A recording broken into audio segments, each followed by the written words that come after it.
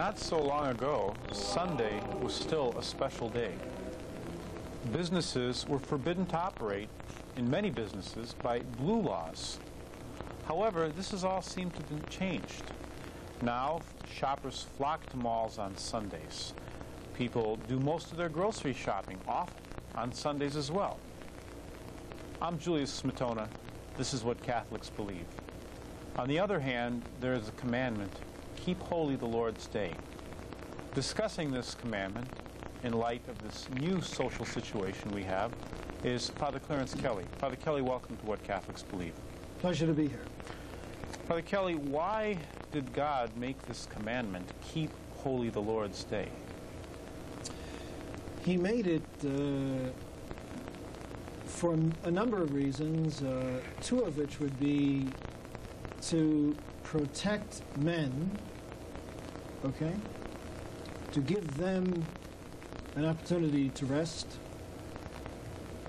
and the other reason, which is a greater reason, is because it is necessary to acknowledge the Creator. And so God specified that one day out of 7 would be set aside for men to do that. Mm-hmm. How do we observe this commandment of keeping holy the Lord's Day? And what's going to happen to those who don't?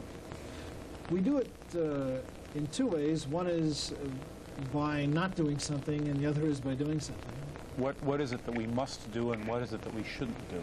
What we should not do is we should not engage in servile work.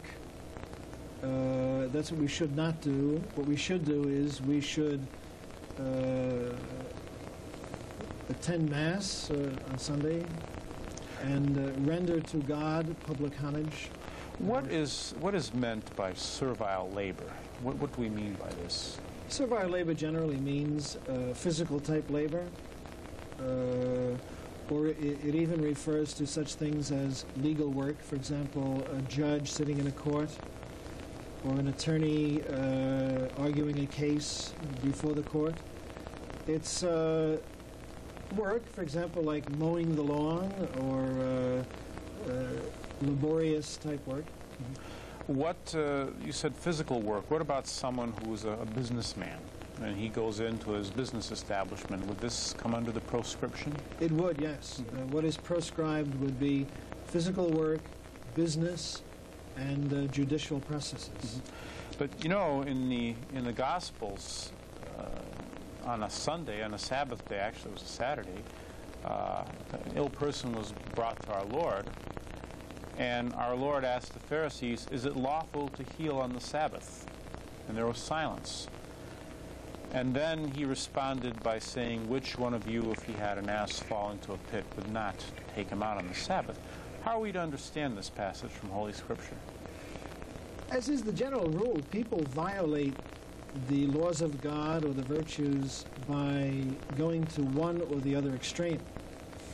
For example, the virtue of obedience requires submission to the lawful commands of a legitimate superior, but it also requires resisting unlawful commands on the one hand, and on the other hand, it requires not rebelling against those commands. But in the case of the commandment of God, which is not only what's called a positive law of God, it is also based on the natural law, there are two ways to violate it. One way would be the way the scribes and Pharisees did. That is to say, they would institute certain practices which would go contrary to the spirit of the law. And the other way to violate it is what is being done in our society today, which is the other extreme, and that is to deprive the law of any force whatsoever, and to reduce the Sabbath day of the New Testament, which is Sunday, to just another day. So there are two extremes. You mentioned this as an interesting point. The Sabbath day of the New Testament is a Sunday. Why did it become a Sunday instead of a Saturday? It became a Sunday because of a number of reasons. Basically, the reason was because the church made it so.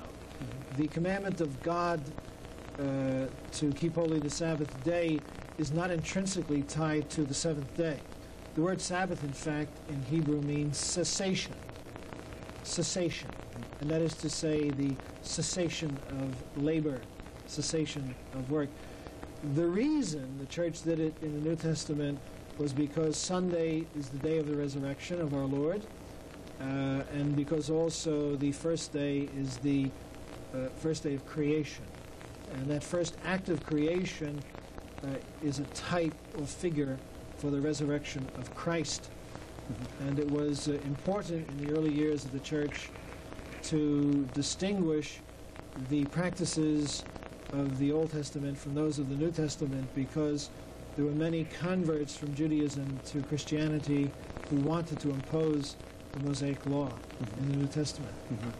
Father, on a practical level, two questions. When may someone work on Sunday? For instance, it's clear that houses burn down on Sunday, people die on Sunday, so certainly it would seem legitimate that firemen should be able to work on Sunday, and doctors, say, should work on Sunday. But at the other hand, when may we refuse to work on Sunday? Because as we mentioned at the onset, there's a tendency for businesses to remain open 7 days a week. Grocery stores open on Saturday. His competitor starts opening Sunday. He loses the customer. He's forced to open on Sunday in order to remain competitive and maintain his livelihood. What extent of a person is working in some establishment and his boss says, we have an emergency, I want you to come in on Sunday, and he's somewhat solicitous about his job, should he come in on Sunday, or he should say, no, look, I don't see any justification for doing this kind of work on Sunday. It's just going to have to wait. What's the answer to this dilemma?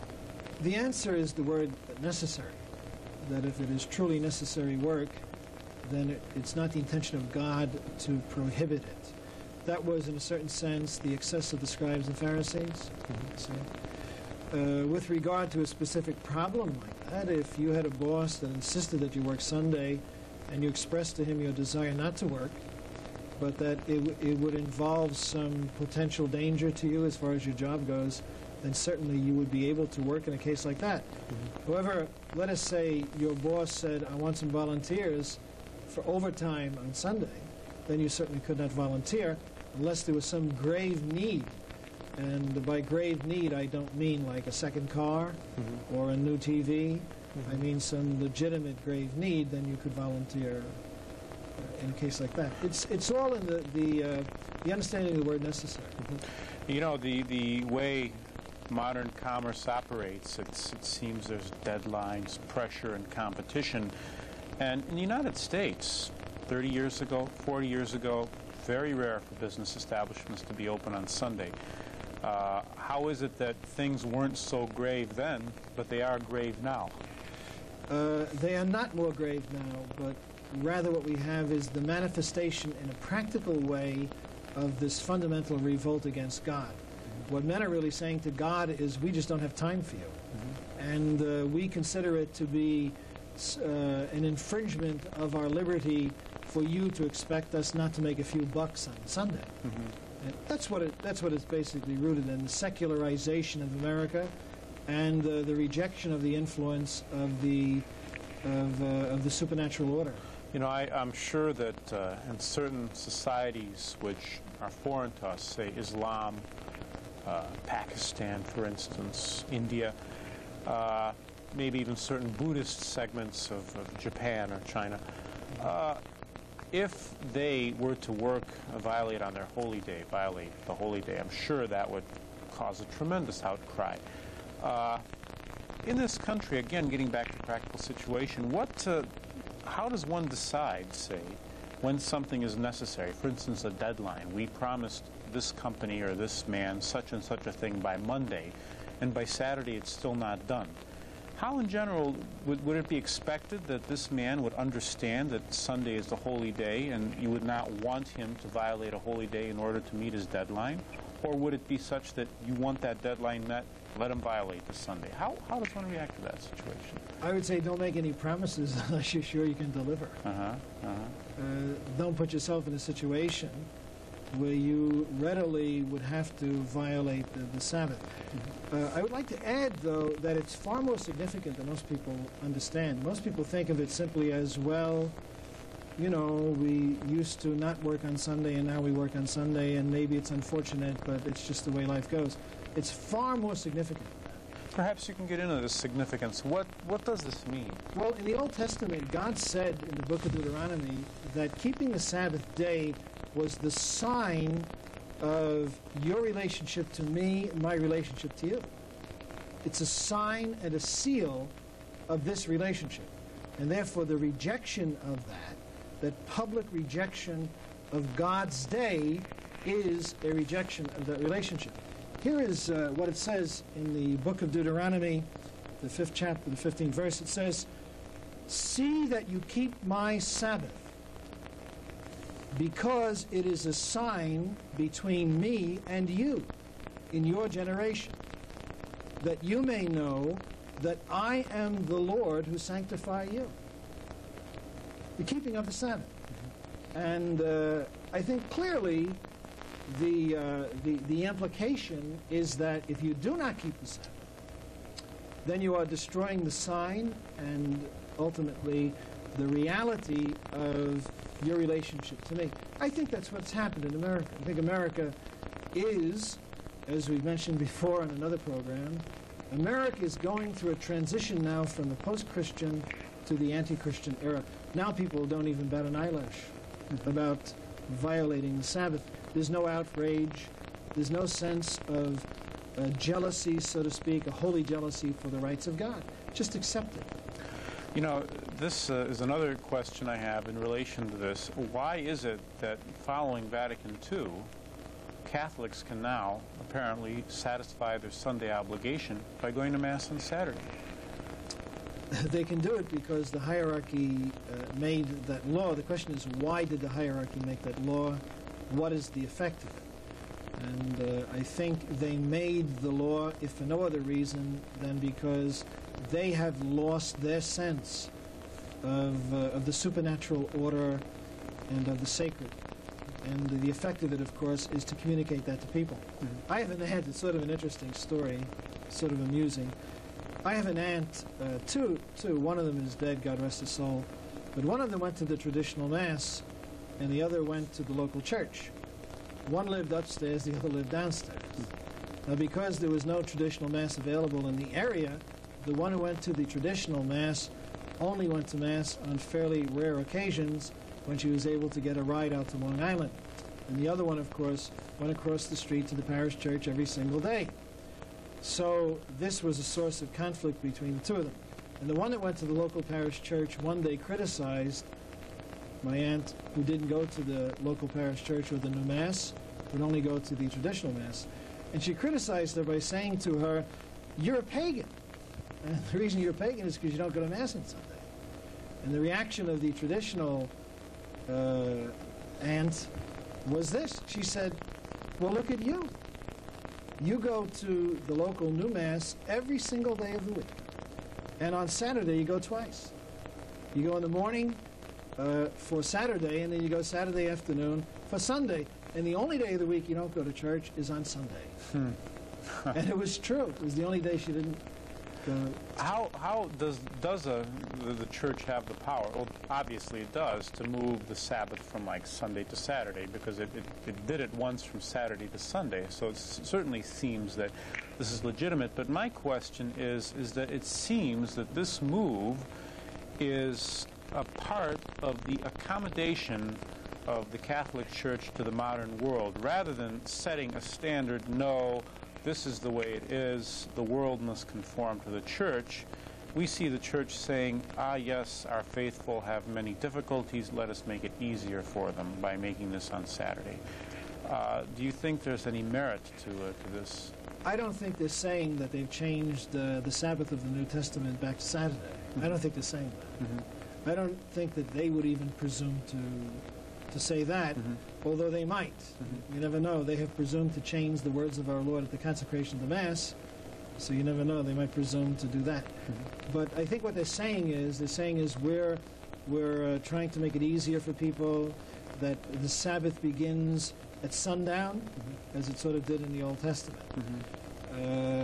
But it's really it really is a lack of respect with regard to themselves for the Sabbath of the New Testament, and of course it's a lack of a pastoral sense too. This is supposed to be the age of the pastoral council and everything, but I think there is an abysmal lack of a pastoral spirit because they either don't understand or do not see that the effect of doing this is to destroy all reverence for Sunday. You know, St. John Vianney once said that if the best way of becoming poor is to work on Sundays. This was a statement, and I mean, he might have meant that you might prosper materially, but spiritually you'd starve yourself. Why is it that the church places obligation of assisting at Mass with under mortal sin, under pain of mortal sin? Out of the love of God and the love of the salvation of souls, the church knows the frailty of human nature and the inclination to sin and to the easy way out. And so the church says that we're going to make this a serious obligation in order to ensure that the faithful will pursue their own spiritual welfare. So the church does it for that reason. That's the reason we need law. We need law because of the inclination to the easy way out, the inclination to sin.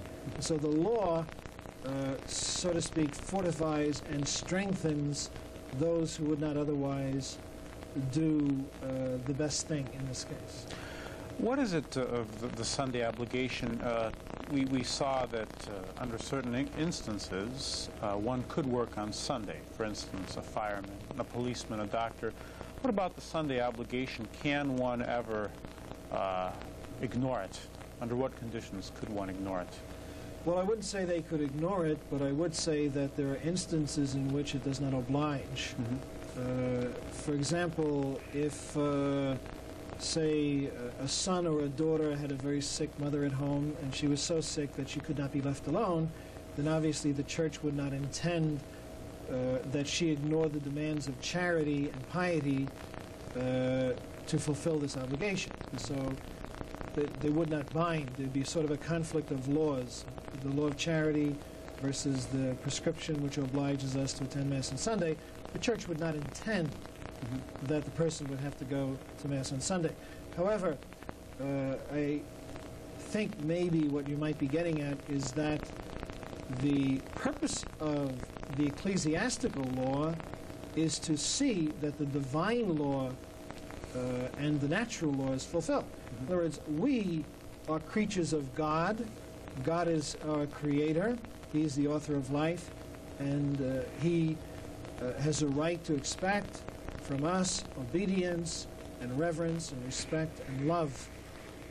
And therefore, one way of expressing this is to keep holy the Sabbath day. In the New Testament, it's by assisting at Mass on Sundays and holy days of obligation. But the purpose of the law in that case is not only the good of man, but also to render homage to God.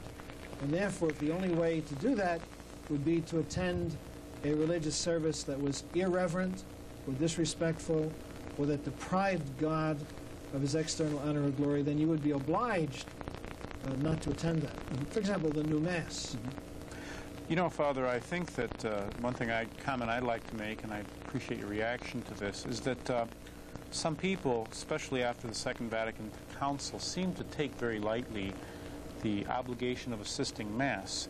And I think what lies at the bottom of this is that they take the Mass very lightly because, no, their pastors take it very lightly.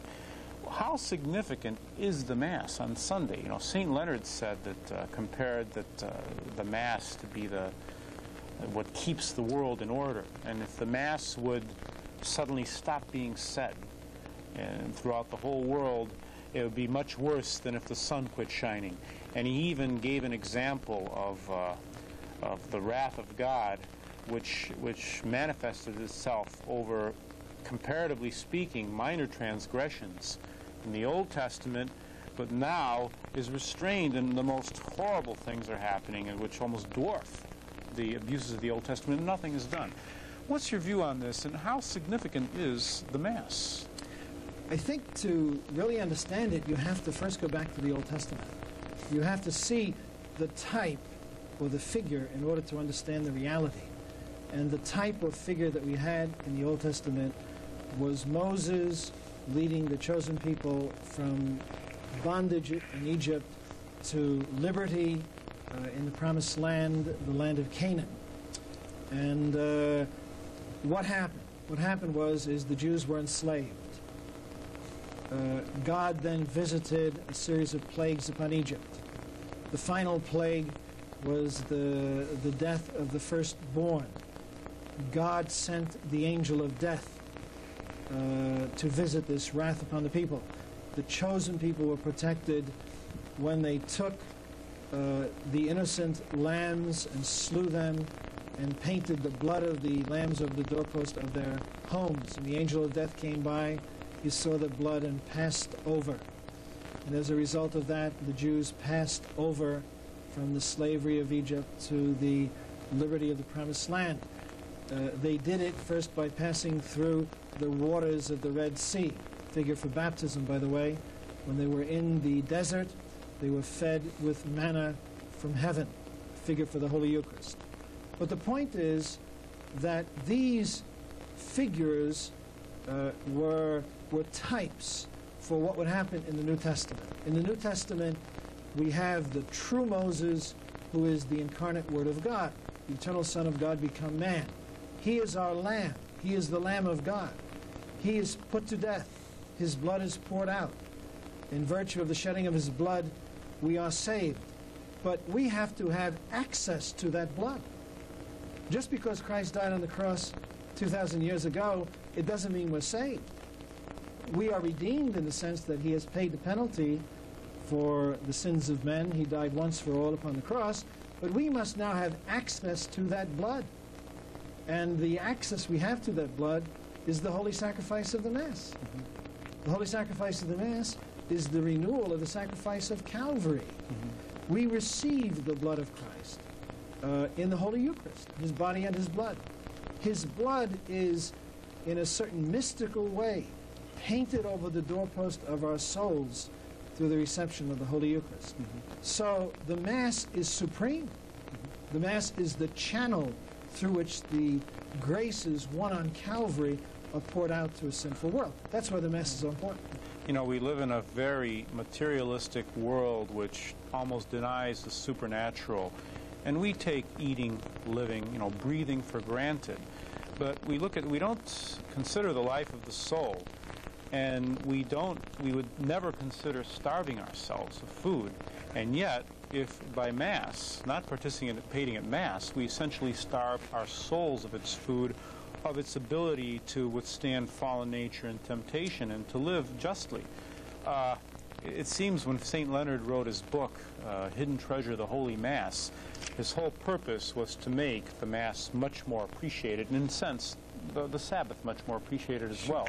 And he gave examples of people who, for instance, one day they didn't hear Mass and something terrible would befall them, just to illustrate how important this is. What's your view? How would you convey to someone the importance of this thing, of the great significance of what's happening in Holy Mass? Well, in the modern world, it's difficult. It's very difficult with Catholics who have sort of absorbed this new theology of the modernist. It's very difficult with them. It's also very difficult with well-meaning Protestants. I think probably the best way, or one of the best ways anyway, a better way, is to go back to the words of our Lord, to go to sacred Scripture, to find out what is it exactly that the Son of God taught. And if we go back, for example, to the scene in the upper room at the Last Supper, where our Lord institutes the holy sacrifice of the Mass, he is fulfilling in reality what Moses did in the Old Testament. Moses took the blood of the covenant, held the book, sprinkled the people with the blood, and said, "This is the blood of the covenant." When our Lord instituted the holy sacrifice of the Mass, he used words almost identical to the words used by Moses. Now that's an indication of the New Testament covenant sacrifice. And then, of course, in the Gospel of St. John, the 6th chapter, we have the beautiful sermon of our Lord on the Holy Eucharist, words that could not possibly be clearer. The most clear words in all of sacred Scripture. If anything is clear from sacred Scripture, it is that in the Holy Eucharist we have the body, the blood, the soul, and divinity of our Lord. He taught it explicitly, clearly, and he taught it as a matter of precept. So that's what I would say to well-meaning non-Catholics, and I suppose to modern Catholics. Read what our Lord said. He said, unless you eat the flesh of the Son of Man and drink his blood, you shall not have life in you. Father Kelly, on the last note, just how did those particular friends of God, the saints, how did they spend their Sundays? I'm not talking about contemplatives, but people in the active life, such as St. Teresa's father, or someone like this, or even St. Louis, King of France. What did they do, especially on Sunday? They recognized, first of all, that it was the day set aside for the creature in a most special way to deal with the Creator. And so their lives revolved around the church, around the liturgy of the church, Mass in the morning, for example, and Vespers in the afternoon, the sermon in the afternoon, benediction of the Blessed Sacrament. In other words, it was all for God. Christ was the center. They spent many hours in church, in other words, not just 45 minutes, an hour, 15 minutes at Mass, but the whole day centered around that. The whole day, even the time they were not in church, was lived relative to what they did in church. It's not the day you wash the car, in other words. That's correct. Right. It's the day that you commune in a most special way with the eternal Son of God. Now, Father Kelly, this has been a very interesting...